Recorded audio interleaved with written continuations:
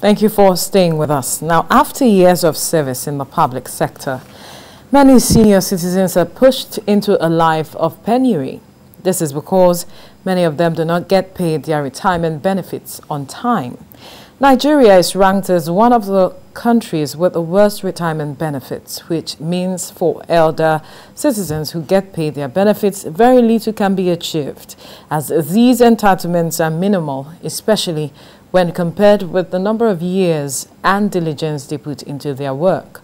To change this narrative, some stakeholders are now pushing for better welfare and retirement packages for public servants. Out of this agenda is the establishment of retirement homes, improved healthcare systems, and better access to healthcare for retirees. This, they say, will reduce the burden on them and make them live longer. Joining me now is author and policy strategist Babatunde Raimi. Good morning. Good morning. Thank you for joining us in TVC Breakfast. Okay. Let's understand the problem, where we are coming from, because for years now, this issue of retirees, elder statesmen and women who have served the country not getting that benefit that they put into the work they have done over the years. And at the end of the day, one wonders where did we get it wrong, especially with this issue of ensuring that they get that benefit and that these people are treated in a dignified manner, such that they realize that their labor was not in vain at the end of the day. Thank you. You know, under the old scheme, which we call the defined benefit scheme, that used to be the problem. And under the Obasanjo regime, to solve this problem of late retirement payment, you know, to reduce the sufferings of these people who have served their nation meritoriously, that's why they brought in the contributory pension scheme to replace the old scheme, which was plagued with delays and the likes. And in fairness to the government, when the contributory pension scheme started, I think 2004, 1 month after retirement, 3 months after retirement, you could access your retirement. When it started? When it started, 1 month, 3 months, until they started seeing backlogs. So the CPS, the contributory pension scheme, was meant to correct the ills of the defined benefit scheme, and somehow we began to find ourselves going back to delayed pension. And what do you think is at the heart of it? Corruption? Well, like I've said earlier, government saying that there are no funds for now. I just think that the government should be sincere with us at all times. Let's know what is happening part time, because from the contributory pension scheme, what it means is that if you started from your date of first appointment till June 2004, you have some money with government. Then from July 2004 till your date of retirement, it became contributory. So if I have some money with you, proud to the contributory pension scheme, and I transited to the contributory pension scheme and I retire, I think it should not be difficult for you to pay your own part, which you owe me, which to a large extent was bonded with the CBA. It should not be difficult to assess your own part. So that government part that is not released on time is what causes the delay about pension. Now, government is looking to implement the Servicom Charter, and saying that it could be better to ensure better and efficient administration of, pensions in the country. I wonder if you're confident that this could turn things around. With the happenings within the last 3 months, I think I'm confident that it could turn things around, because I'm an incurable optimist about Project Nigeria. And I can tell you that the hospitals between 3 days ago and today will witness less patients in terms of people age 60 and above. Because talking about this delayed retirement, whatever, the president just approved the release of funds for the payment of those who retired from, I think, May 2020 till December 2020, who have been verified. And let me tell you, this, when you are sure that money is coming, bank alert cures so many sicknesses. So as it is now, I have a retiree. I know a retiree who said she needs about 2 million for a knee injury. And the thing has been there since. I'm an immigration officer. And she has been praying for government to release her pension to her. So one told me yesterday, he said, now that government has released our money, I can use my money to buy ram for Salah. So if these people worked for this money, I must say that if government is not doing well, we are quick to criticize them. And if government does something right, we should also be quick to celebrate them. This is a very good thing from the government. I celebrate the government for releasing their accrued right. I also celebrate PENCOM and the board of PENCOM, because I know that without them pushing this, it couldn't have come to bear. So I think for now, they are happy with the government. So I think it will work. Oh, okay. Now, you mentioned something, talking about verification. That seemed to put also bottleneck in the process for a lot of them. I mean, if you have worked in the police and your details are intact, and then you have contributed, like you mentioned earlier, what then is the need to verify me again? When you have my details, seeing that I have followed through all of these processes before now? You know, like I mentioned before, the verification is actually called Federal Government Retirement Bond Verification Exercise. So what it means is that by the time a year to your retirement, you are supposed to go for this verification. I call it Operation Show Yourself. So already you have your funds, your contribution, 7.5% from you, 7.5% from your employer as at 2004. Before the law was amended, I think September 2014, to 8% employer, 10% government. So the verification is to let government know the amount that is due to you under the old scheme, you know, so that they can budget you against the next year when you are supposed to retire, so as to ensure efficient and quick payment of pension.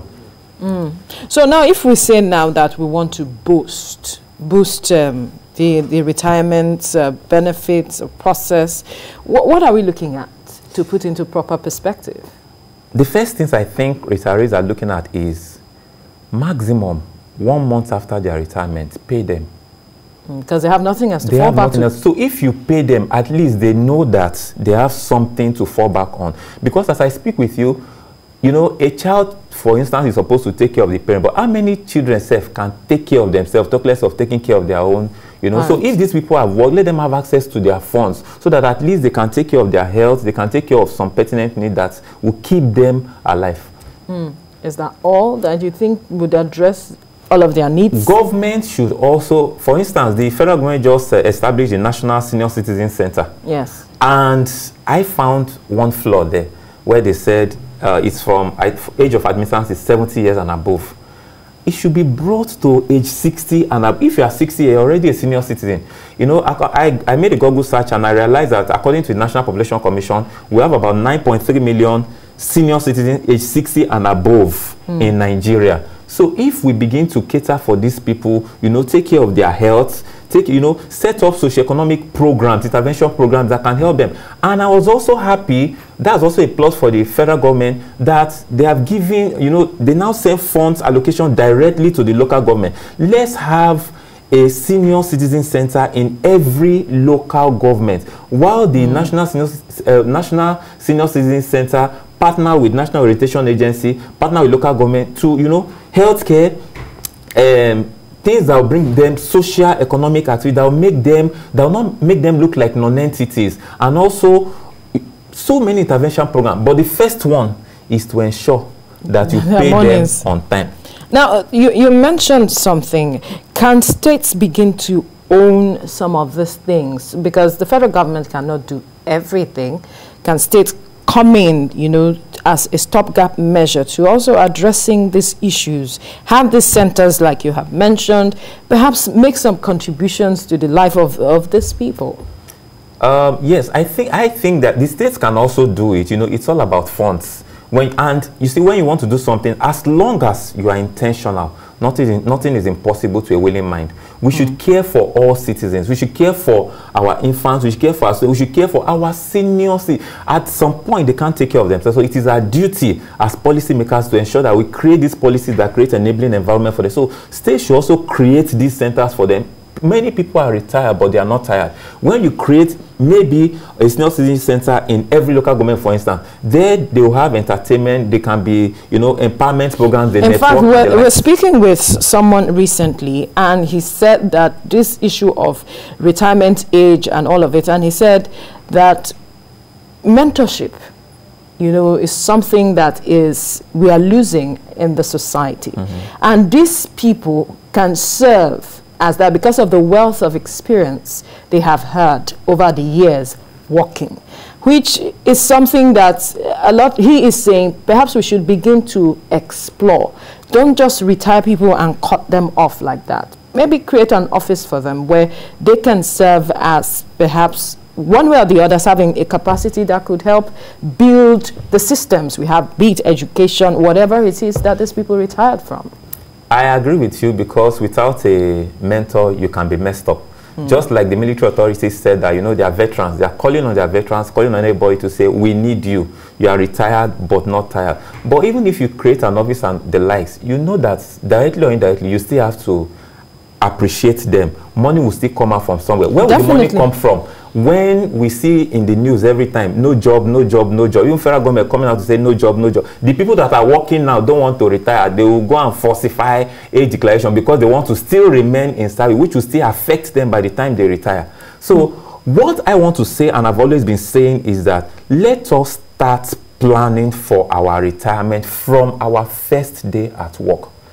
As individuals. As individuals. So if we start doing that, we'll be helping ourselves and relieving government of a larger percentage of burden. You know, when you start planning for your retirement earlier, you talk about your retirement home, you talk about your health, you talk about everything that will make you comfortable. But how easy is it for people to plan for their retirement where you have a minimum wage that is 30,000 naira? As low as that. While we are still, when we talk about planning for retirement, you know, you realize that even if your salary is 10,000 naira, it's just like an orange. If you lick orange now, you will never take the seed. So out of that mega 10,000 naira, you can put 1,000 naira somewhere. See, let me tell you, challenges will always come. The more you advance, the more challenges will come. But the truth is, if you fail to start planning for your retirement now, and maybe you depend on your children, you might be shocked tomorrow. You know, children, like I said, have not been able to take care of themselves. Is it government that will not take care of them? It begins from the mindset. Where parents, because oftentimes you hear some parents say, these are my children and my retirement plan. So it begins from that, changing that mindset. Yeah, and that children retire, it doesn't work again. It doesn't work again at all, because now if you gather 10 youths together and ask them, when was the last time you sent money to your parents?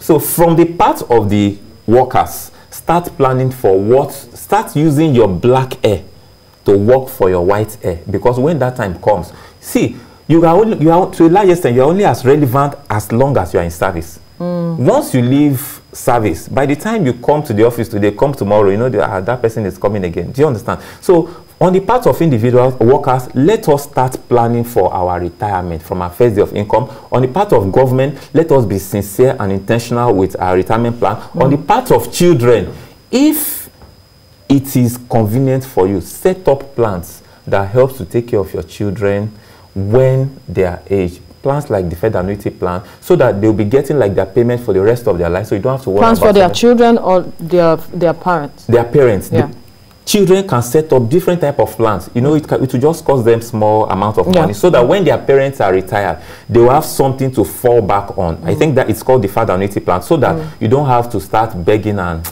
senior citizens are suffering. They are really bottom suffering. line, and we just hope it's a chain of a whole lot. You have talked about the fact that people should plan, change the mindset of saying my children are my retirement plan. There's a whole lot going on now in the society, so have your own plan, and children can also have their own plan, which is what he has come out to say. A very important addendum: children who wants to prosper should have plans for their parents. You know, if you are looking for contracts, you are not getting it. You are looking for whatever, you are not getting it. If you want to have transgenerational blessings, take care of your parents. Very important. And that's where we leave it now. Author and policy strategist Babatunde Raimi, thank you for your time on the program.